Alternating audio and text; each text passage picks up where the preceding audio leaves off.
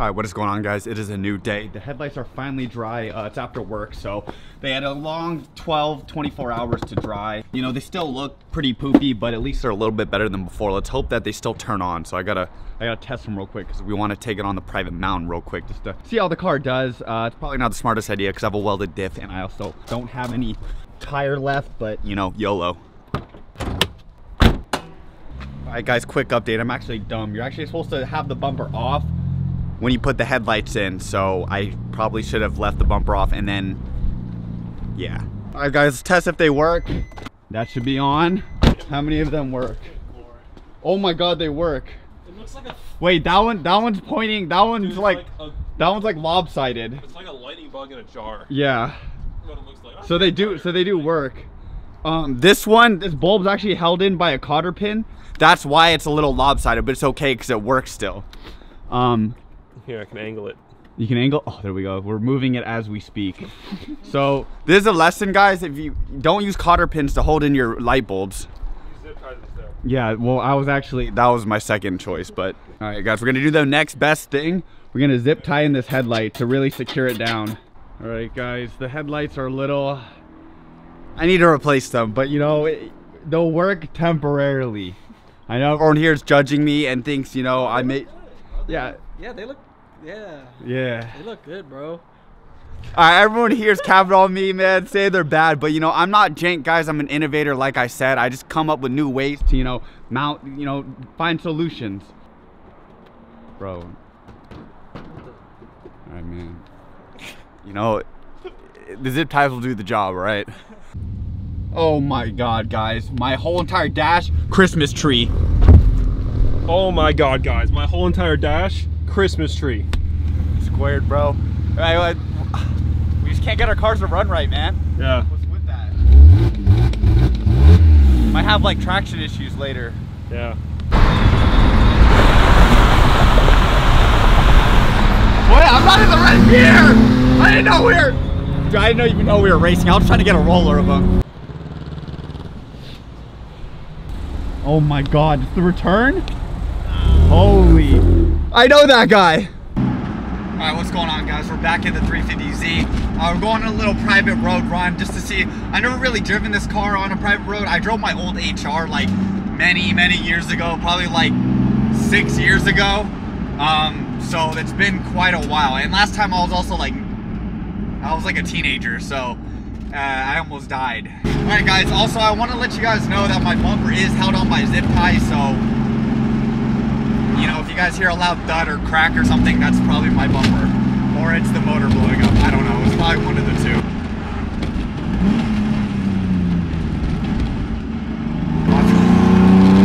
Dude, I don't know if I should be sliding, obviously within the lines. You know, I don't want to cross the double yellow. Or I should be handling... I almost just crashed because Ethan stopped hella fast. There's some like geese in the road. All right, well, save the ducks, I guess. Guys, I'm not linking this. I'm not gonna lie. I'm ass at drifting. I don't know what Ethan. Okay, I guess Ethan thinks we could like link this. There's no way in hell I'm linking. I can't even slide one turn. All right, guys, we're gonna attempt to slide a corner over there. I don't know if we can do it or if we have enough power to. I mean, I do. I just don't. Hopefully, I don't go into limp. I just don't have bars, so we'll figure it out. Yeah, with my 130 horsepower.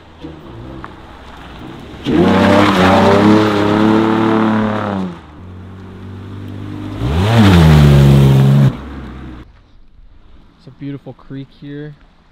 There's cows grazing in the fields.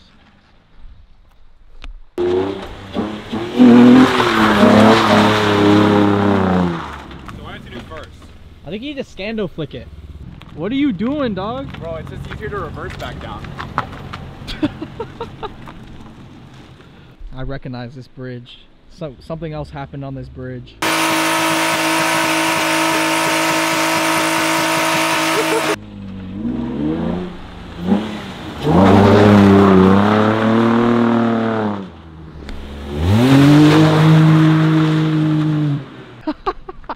Look at these fucking idiots. need more speed. I need more speed.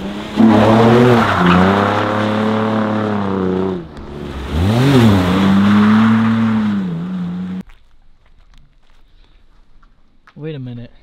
How did that get there?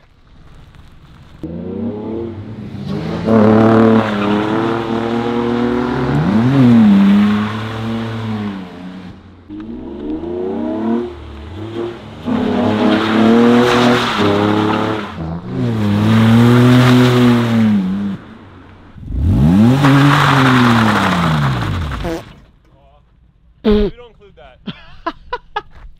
I wasn't recording, don't worry.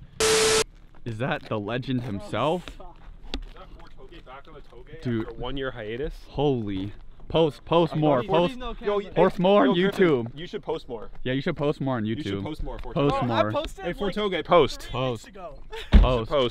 Post. All right, guys, time to get out of the private road. I think our permits have expired.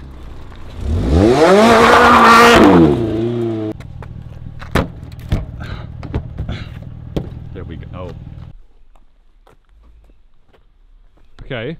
All right, these are bad headlights. All right, they're not good. I'm gonna show you guys real eBay spec quality headlights. Bro, There's actually no no, way. you have to let them warm up. You have to let them warm up. It actually looks way better on the camera. Now turn yours off. Now, Griffin. Okay, wait. Now turn his off. Now mine are warmed up. Look at that. Mine's a wider That's spread, crazy. guys. It's a wider spread. Would you guys rather have long and narrow or like Short and wide. short and girthy and wide? All right. He's Hey, talking. yo. You should upload more. I think that's for. Is that? It's for Toge. That's for Toge. I know that guy. That's for Toge. I'm Suchi. Wait. Yo. Where's the S13 drift build? Guys, bro, guys, come on, guys. All right, guys. From a handling perspective, I'm obviously not cooking it right now, but like it does pretty well. Like the welded diff just means that both axles are locked and rotating at full force, you know, because the gears are locked. But you know, I feel like maybe when you're going like really fast, it affects it. But honestly, at this speed, it just kind of feels like a normal car. All right, guys, we made it home. Hold on, let me hit it with the power locks. All right, guys, we got back from the drift session. I got these brand new speakers. This is the most money I've ever spent on speakers. I spent $85 on them because the previous owner said that this current Z has upgraded speakers. You want here. Oh, can I get the upgraded speakers? here you Oh shit, thanks, bro.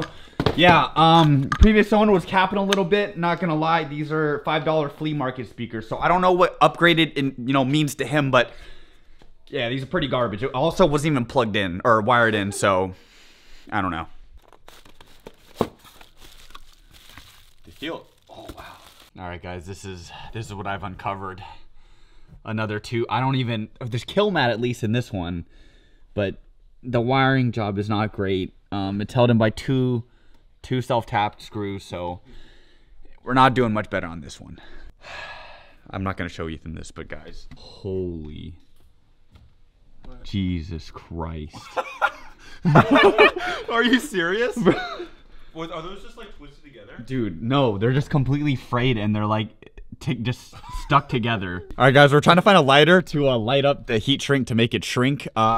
We unfortunately, none of us smoke in the house, so we only have this one funny ass modified lighter that we made into a flamethrower. So Yeah, I'm gonna turn that down a little bit. let's hope it works. It's like straight up touch. That's crazy. Yeah, that's bad. How does that even happen? I don't know. Do my flea market speakers. Eric, careful. Let me hook you up. Okay. Thank you. Alright, guys, well, Ethan's gonna custom mount this. I'm gonna work on the bumper. Don't mind me, I look a little goofy, okay? But you know what? This is a little bit unacceptable. And like when I'm saying it's unacceptable, it's very much not acceptable. I thought I was gonna be whacked in the face with his bumper while I was driving behind him. Yeah, they're kind of falling off. All right, guys, so we actually had to take off the door panel to access the speakers completely, get all 4 bolts in. And what me and Ethan realized on this door is that there's actually no tabs. Not one. It's just completely self-tappered in four different locations. With wood torque screws. Sick. What do you want?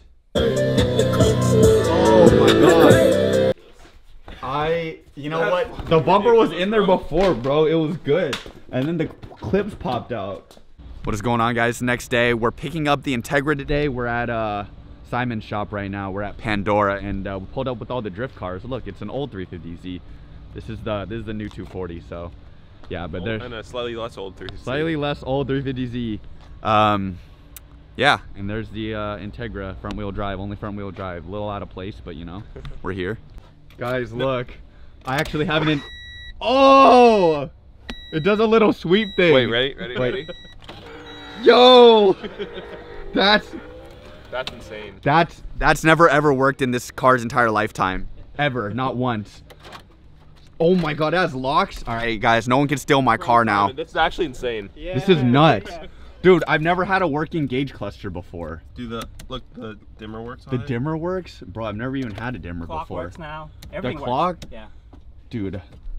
Defrost. This is works. insane. Yeah, the car. It's never looked. It's never had a carpet. Did I have carpet? had a carpet. I don't think I had a carpet There's before. a trillion wires, dude. What the hell? There was like a million wires hanging out. I also ran the USB cable through here, so it's all tucked in here. Bro. Oh my god. Guys, this is the nicest Integra I've ever owned. Does this work? Yeah. Wait, really? Yeah, your charger I works. can have electricity. Guys, I've never had electricity in this car. I'm not gonna lie. Like, actually. Dude. And last video you didn't have a dome light already. Dude, I didn't have. Dude, nothing worked in this that's car. installed. The only thing that worked was the RPM gauge. Only thing that That's worked. it. That's the only thing that ever worked. Dude, this is installed too. It's not just like hanging out in there. Now it's on there. This is yeah, cause someone tried to steal it. Yeah, I mean You're that's gonna like not this car surprising. now. I know. Dude, I might daily this. Wait, it has. Yeah, the long one's not. You can even hit the limit. Wait, stop her. Okay. Oh my god. That- We have power locks in a 1994 Integra. Bro, this is like a first of like I've never seen that before. All right, guys, so we're at Pandora. This is Simon. Charge Nomis Industries.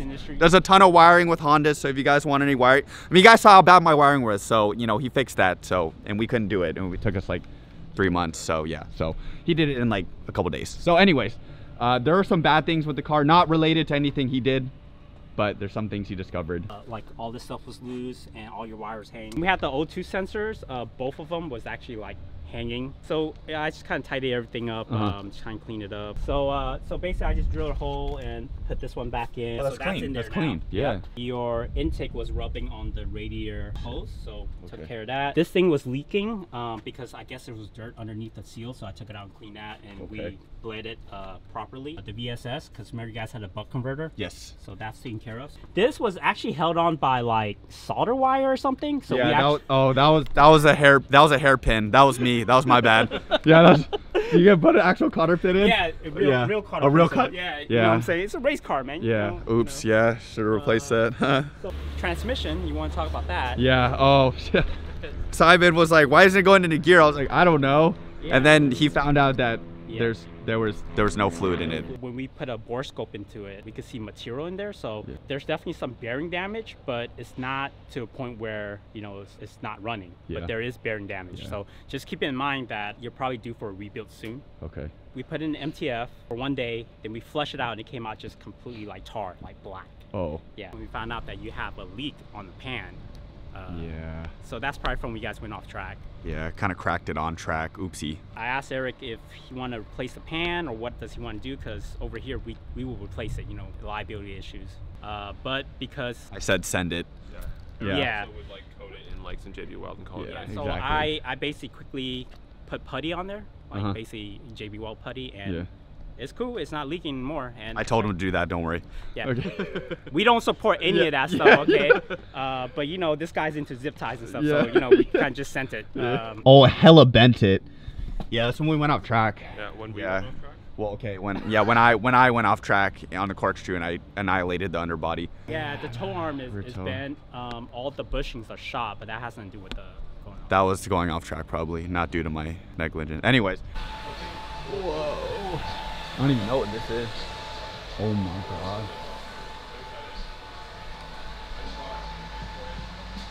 Okay. Got a little RX-7 on top of the 240. Sounds like stock though. It's nice though.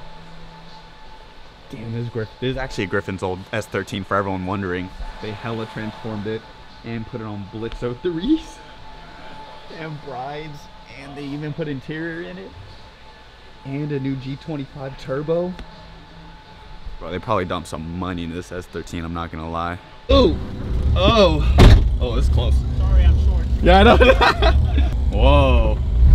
That's so weird to see. Whoa. Whoa. Oh my God. Guys, after they put transmission fluid in, because I have no transmission fluid, it goes into gear so well. Look, it even goes into reverse now. Remember I used to struggle in reverse, guys? Look at that. Easy. All right, guys, just filled up on gas. Look, the gas gauge actually works. Okay, let me, oh! This is crazy. Oh my God, guys. It's so cool. The analog gauges, maybe I'm just opinionated, but like it's way cooler. Watch this when you hit VTEC, hold on.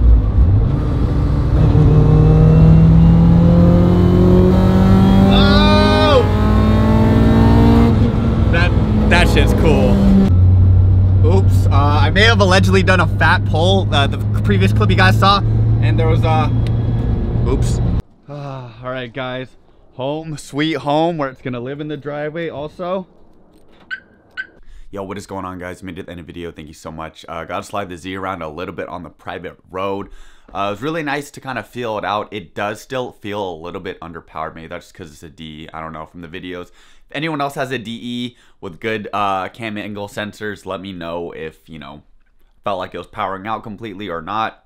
I don't know. But yeah, it was a little unfortunate that I cracked the oil pan on the track. I mean, you know, it is what it is. Like, it's a racetrack. I was kind of going ham and went off, so happens. Unfortunately, there's no steel pans for the Integra for the K20. I meant the K20 Z3. They're all aluminum, so if I were to just replace it again, I'd crack it once again. So ultimate goal is to get a RSX Type S motor with the steel pan, or a TSX motor, the K24 with the steel pan. So gonna have to replace that motor, not because it's blown, but because I want a stronger oil pan. So if I go off, or when I go off, sorry, not if, when I go off track again, it won't annihilate it, and I won't blow up the motor because I lost all my oil. So, ooh, also, if you guys saw in the beginning, we still do have the circuit jackets available. So if you guys want to cop one, I'll put the link in the description down below. It really does keep you warm. You know, maybe you're lonely up on the mountain, I don't know, out and about. Maybe you're in Alaska or something like that, or Siberia. Keep you warm. So appreciate all the support, guys. And yeah, with that, I'll see you guys in the next one. Peace.